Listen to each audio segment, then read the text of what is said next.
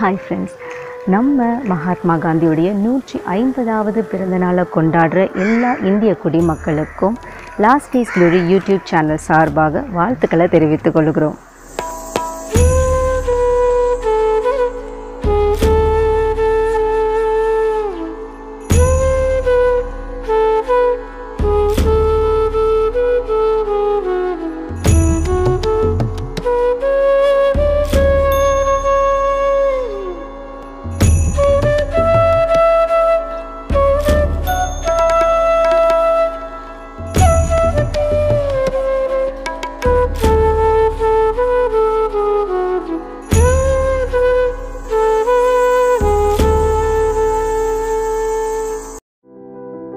இந்த நாளை உலகம் முழுவதும் international day of non violence அப்படின்னு கொண்டாடுறாங்க.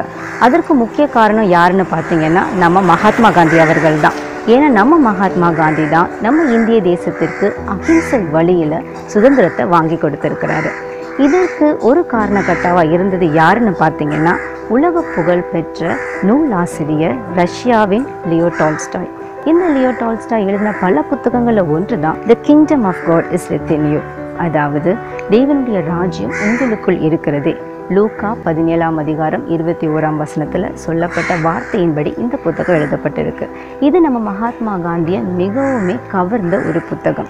இதனால் அவருடைய அகிம்சை வழியில் நடக்கிறதுக்கான பல ஆலோசனைகளை நம்ம மகாத்மா காந்தி லியோ டால்ஸ்டாய் அவர்கள்கிட்ட ஆலோசனைகளை பெற்றுக்கொண்டிருக்கிறாங்க. சரி, இப்போ நம்ம விஷயத்துக்கு வருவோம். தேவனுடைய ராஜ்யம் உங்களுக்குள் இருக்கிறதே. கிறிஸ்தவர்களாகிய நாம, கிறிஸ்துவை பின்பற்றுகிற நாம, நம்முடைய இருதயத்தில் வாசமாக இருக்கிற தேவனுடைய ராஜ்யம் அது எப்படி நம்ம வெளிப்படுத்தணும் அப்படின்னு பார்த்தீங்கன்னா, ஆண்டவராக இயேசு கிறிஸ்து மத்திய 25ஆம் அதிகாரம் 35லேருந்து 40 வரைக்கும் என்ன சொல்லியிருக்கிறாங்கன்னா, பசியாக இருந்தேன் எனக்கு போஜனம் கொடுத்தீர்கள், தாகமாக இருந்தேன் எனக்கு தண்ணி கொடுத்தீங்க, வஸ்திரம் இல்லாதிருந்தேன் எனக்கு வஸ்திரம் கொடுத்தீங்க, அப்புறமா காவலில் இருந்து நான் நீங்கள் பார்க்க வந்தீங்க இப்படின்னு சொல்லியிருக்கிறாங்க. இதெல்லாம் எப்போ நடந்துச்சு அப்படின்னு ஆச்சரியமாக கேட்கும் பொழுது தேவன் சொல்கிறாரு, இவர்களுக்கு நீங்கள் எவைகளை செய்தீர்களோ அதை எனக்கே செய்தீர்கள் அப்படின்னு சொல்லியிருக்கிறாரு.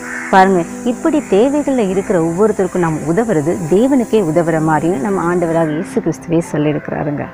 சரி, நான் நல்லா ஜெபம் பண்ணுறேன், நான் பரிசுத்தமாக இருக்கிறேன், கரெக்டாக ஆலயத்துக்கு போகிறேன், இதுக்கு மேலே இதெல்லாம் நான் கண்டிப்பாக பண்ணணுமா அப்படின்னு உங்களுக்கு ஒரு டவுட் வந்துச்சுன்னா இதற்கு இந்த வேத வசனத்தை நம்ம பார்க்கலாம்.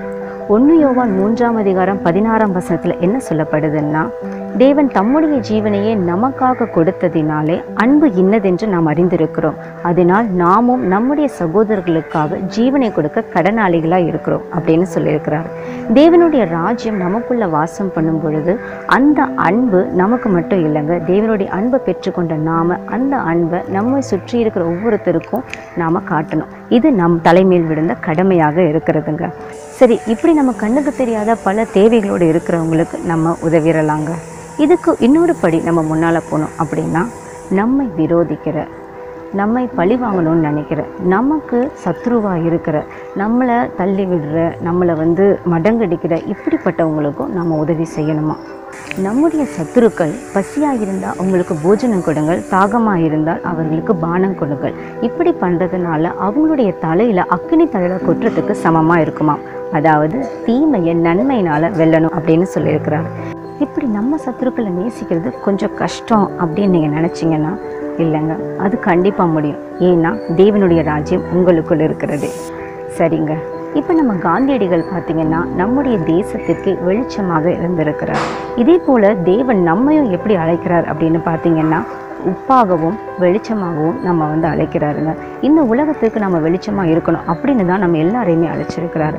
அதனால் நாம் நீதியின் பாதையில் நடந்து நீதி மேலே பசிதாகம் உள்ளவர்களாய், சாந்த குணம் உள்ளவர்களாய், சமாதானம் பண்ணுகிறவர்களாய், இரக்கம் உள்ளவர்களாய், இருதயத்தில் சுத்தம் உள்ளவர்களாக இந்த ஜனங்களுக்கு நீதியின் பாதையில் நடத்துகிற ஒரு வெளிச்சமாக நீங்கள் ஒவ்வொருவருமே பிரகாசிக்கணும்னு ஆண்டவராக இயேசு கிறிஸ்துவின் நாமத்தினால நான் உங்களை வாழ்த்துகிறேன்.